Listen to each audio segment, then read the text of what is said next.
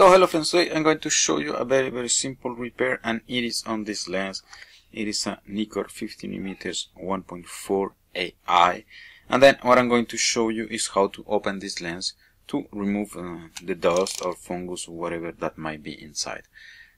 This one you probably cannot see it very well on the camera, but here there is like a thin film of dust that is a bit annoying. So what we're going to do is to open the lens. It is going to be really simple. Then if you see what I'm doing, I just came here to this position to find this screw here. Then it's a flathead screw with 1.2mm wide. So if you have 1.2mm screwdriver, that would be perfect. If you have something smaller, it's going to work obviously, but you take the risk of maybe damaging a bit the screw head. So okay, so I got it loose. I don't have to remove it actually. And then here I just need to screw this ring here now. Nothing really complicated yet. So here we are. Then we have this in here, and then we can simply start pulling this block. Well, this one is quite tight, but then you can find examples where it is less tight. And then here we have the body of the lens, and then here we have the actual optical block that we want to open now to get clean. So first thing to do is to come here. There's a drop of glue. Just let me change the focusing a bit. And then what I'm going to do is to add a drop of isopropyl alcohol to get that glue soft. And then we can proceed with opening the block. And here I just put my alcohol. Don't afraid to be generous. Anyway, this thing evaporates in the air quite quickly, so if you put too much, it's going to evaporate anyway. Okay, so I put the isopropyl alcohol as you saw, and then now what we're going to do is to wait probably 5 minutes. So in the meantime, I'm going to get the cleaning stuff, and then we meet in a few seconds.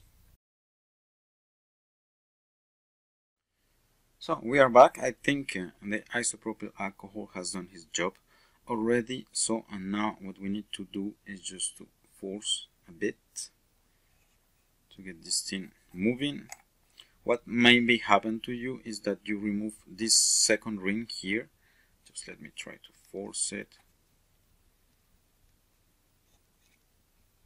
Okay, anyway. You can also remove just this element here, meaning I separated from this matte black to the brilliant black.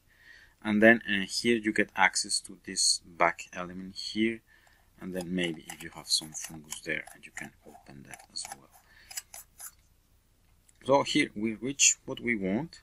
This is the part where the dust is.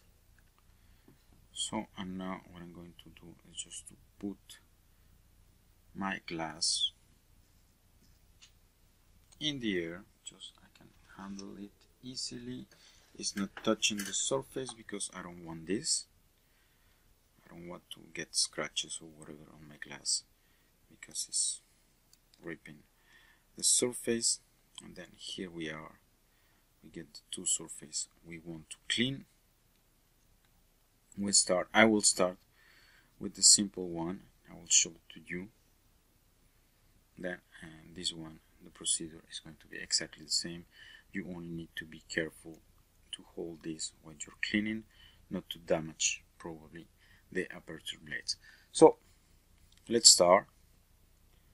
First thing, we're going to blow.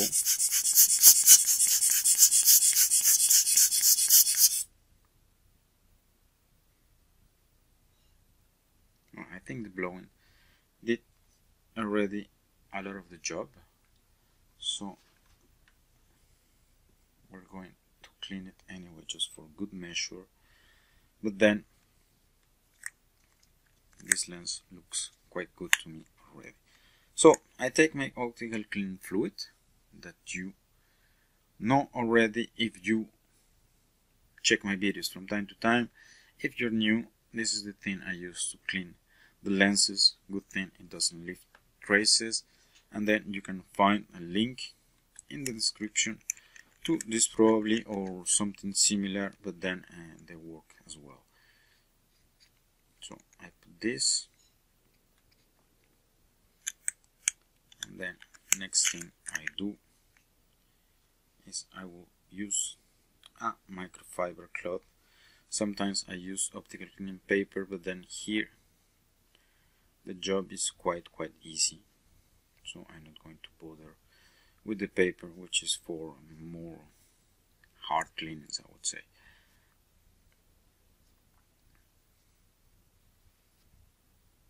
So, and then the microfiber cloth and then the optical cleaning fluid, and the combination makes that you will leave no traces into the lens.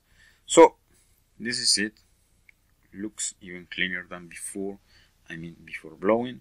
So what I'm going to do now is just to do the cleaning of this part here.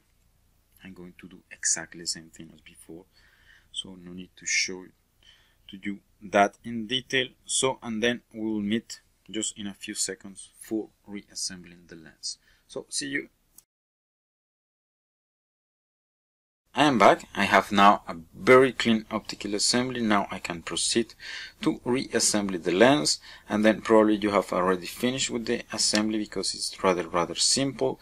But let me give you, however, some tips to make this assembly even easier. So first in here, I take the body of the lens, and then I come here to f16. That's the first thing. And then here, obviously, on the optical assembly, I put the diaphragm in the minimal position, f16, so they both match, but they don't actually done. And then I have this small prong, which is the one that I'm moving here, that needs to go into this fork here, and then that's the one connecting to the aperture ring, and then we can manage the diaphragm with the ring. So, and then the thing I have to do, obviously, is to get this prong here in the middle of this fork. And then to do so, well, it's rather simple, but then at the same time I need to get this pin here to match this groove. So that's the difficulty of the assembly. But then what you can do to make it simpler is you go to the infinity position. So you take this ring here that goes down all the way, and then here you can come easily and get the prong in position, and then you get everything to match, which is nice. And then you get it out a bit, and then you get yourself more space to continue with the assembly. And then now you just need to wiggle a bit. Okay, not very easy. Well, the tolerance of this particular lens I have here is rather tight, but then, as I told you in the beginning, you might get other ones which are a bit loose.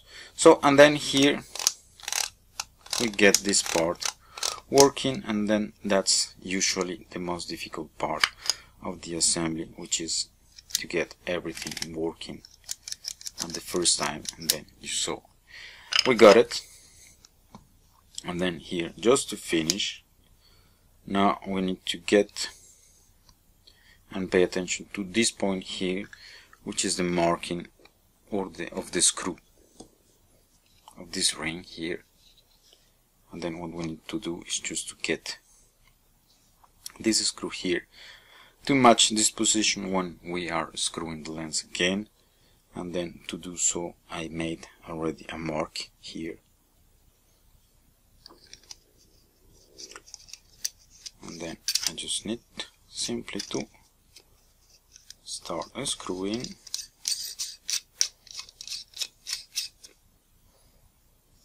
And then here, this is where I need to tighten a bit, just to get the screw in the right position. So when I'm going to rescrew again, I'm not going to force, so it gets into the right position, because otherwise if you do it in a different position, it's going to force a bit, it's going to deform the thread, and then obviously you will have some difficulties descrewing this thing the next time you're going to get your lens clean. So now we have a super nice and clean lens, and this is all I wanted to show you today. Thanks for watching and see you next time.